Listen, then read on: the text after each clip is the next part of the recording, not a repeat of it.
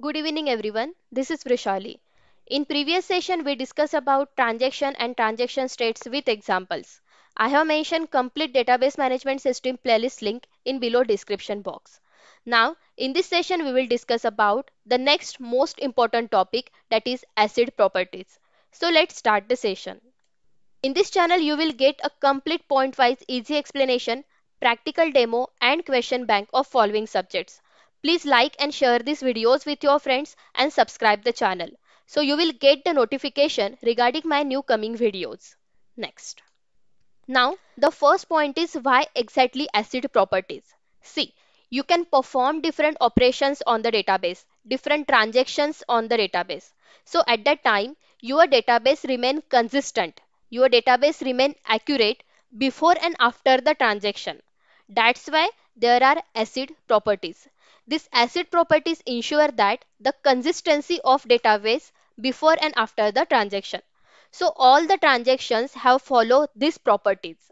So there are total four acid properties. Here A stands for atomicity, C stands for consistency, I stands for isolation, and D stands for durability. If you follow all these acid properties, so your database always is in consistent state. There are no any errors or failures have occurred, right? That's why there are acid properties. Next.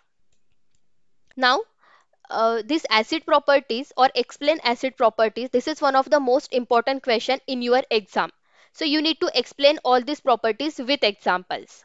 So the first property is atomicity. While atomicity, you must remember this thing: either all transaction have performed or none of the transaction have performed. This is the rule of atomicity, right? Now just focus here in this example. In this T1 transaction, CPU have performed different transaction, right, on the database, like read A, then A minus 100, write of A, after that they read B and write B. So while they performing the transaction, suppose some error have occurred before the commit statement, right? Commit statement generally used to store all the data in database permanently. So before commit statement, some errors have occurred. So at that time, this particular instruction or transaction get into the rollback state. Rollback state means they again start from the first instruction. Okay.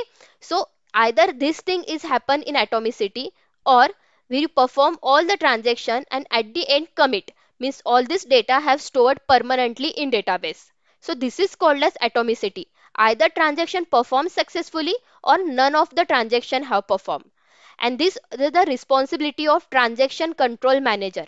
They ensure that atomicity of transaction. Now let's see here some real life example, that is movie ticket booking. When you book a particular ticket of the movie, so at that time first there is a login window. After that you select a movie, select a center, date, time, and next when you go to next window for payment purpose. So what happen? There are some server error or payment error is there, right? So at that time this is get into the rollback state.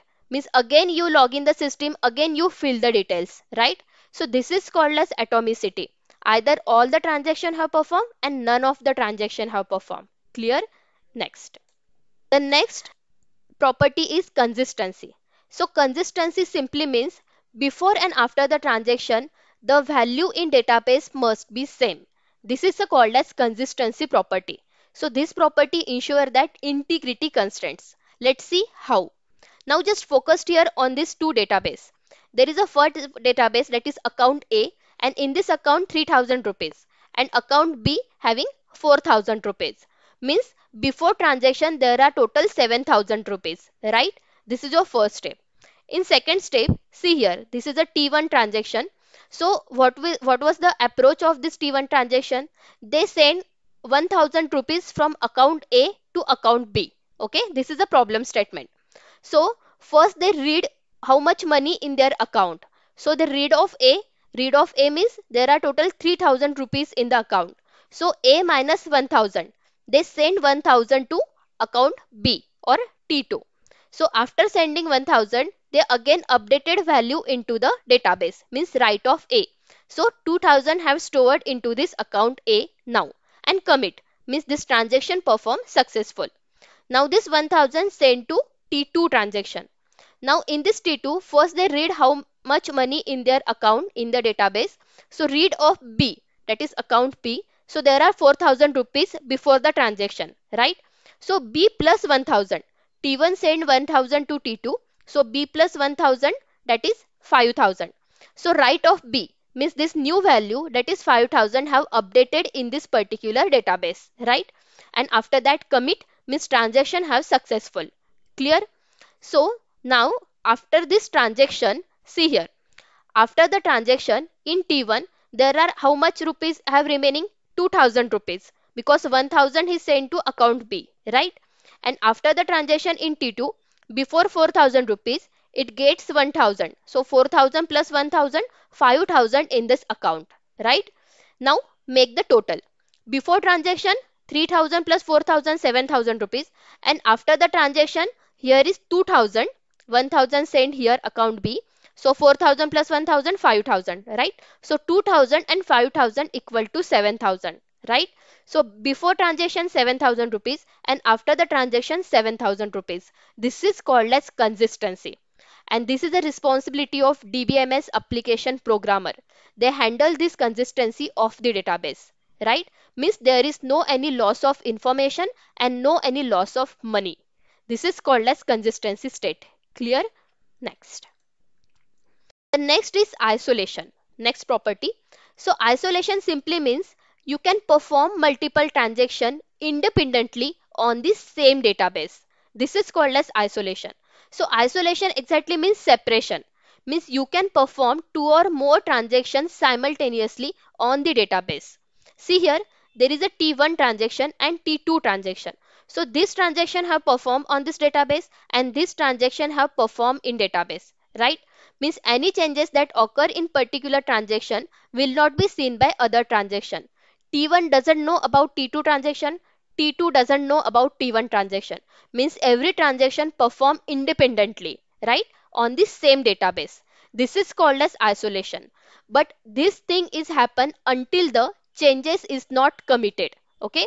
When T1 transaction mention the commit here, so at that time this data have updated in database, right? So isolation property is just occur before the commit. Okay. See here, this all operation is called as n minus 1 operation and n means commit. So isolation happens only in n minus 1 state, right? Means you can perform two or more transactions simultaneously on the same database until commit have performed. Clear? This is called as isolation. Next and last property is durability. So durability simply means successful transaction and permanently data have stored if failure have occurred. See, durability means permanency, permanent data. Okay, when you perform the transaction and when you get into the commit state, commit means your data have successfully stored or permanently stored in database, right? And after storing data, if some errors have occurred, so that error does not affect on the database because you perform the commit and data already stored successfully or permanently, right? So this is the responsibility of recovery manager. Recovery manager handle this durability in the database, right? So durability means permanently data have stored and after that some errors have occurred. This does not affect on the database. Clear? Next. So all about acid properties. Keep learning. Thank you.